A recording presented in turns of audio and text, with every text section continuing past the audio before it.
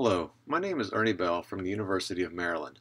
Our study examines the correlation between magnetic anomalies and the geomorphology of terrestrial lava tubes and uses this as an analog to applying similar methods to prospecting for subsurface voids on the Moon.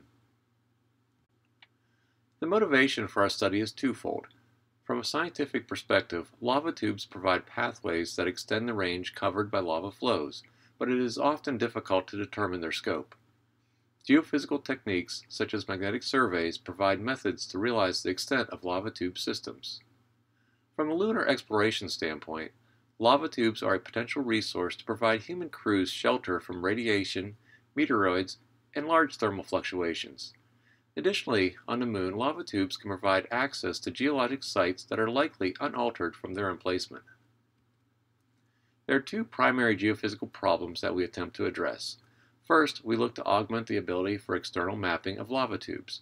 Secondly, we examine the ability to characterize the internal geomorphology using magnetic surveys. We hypothesize that the magnetic anomalies produced by a lava tube can be related to a combination of the geometry and depth of the tube. The field site for our study is Lava Beds National Monument, California.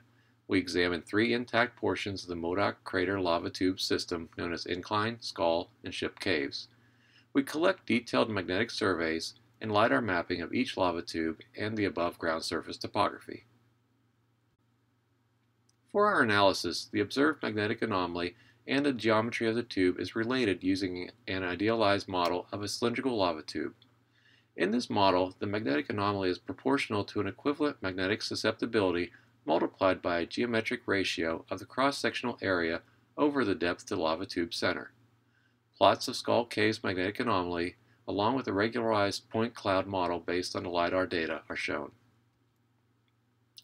In this analysis, we determined the strongest negative anomaly and a geometric ratio for each 1 meter slice along the lava tube axis. Here I have circled the Skull Cave data.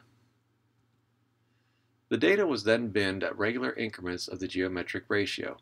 The resulting best fit linear regression line was used to determine the equivalent susceptibility of 0.155. This equivalent susceptibility was used to produce the magnetic anomaly map for the 3D regularized point cloud model of each lava tube. The resulting magnetic anomaly map of the model of Skull Cave is shown here.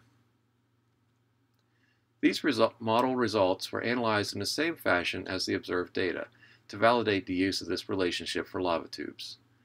The result is an equivalent susceptibility of 0.167, which is a difference of only 8% from that used to produce the model. In conclusion, the maximum negative magnetic anomaly above a lava tube can be correlated to its geometric ratio of cross-sectional area and depth to center. This method can envelope lava tube geometry and, when combined with additional data, can help to evaluate lava tubes on the Moon against selection criteria to determine if they would be targets for more extensive scientific investigation or exploration utilization.